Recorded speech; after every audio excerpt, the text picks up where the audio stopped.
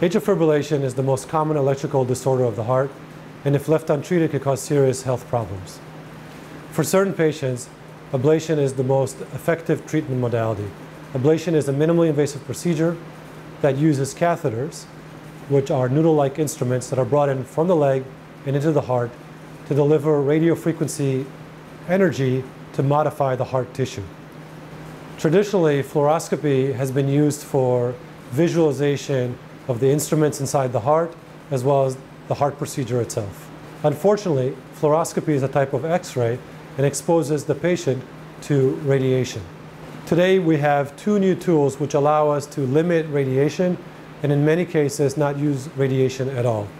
These tools are based on ultrasound and on computer-based three-dimensional reconstruction of the heart, which uses magnets in order to help assist the catheter manipulation.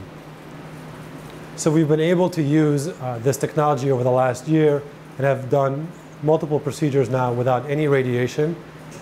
Patients have done very well, and we're very proud here at Holy Cross Heart Institute to be able to offer this type of treatment for patients with atrial fibrillation.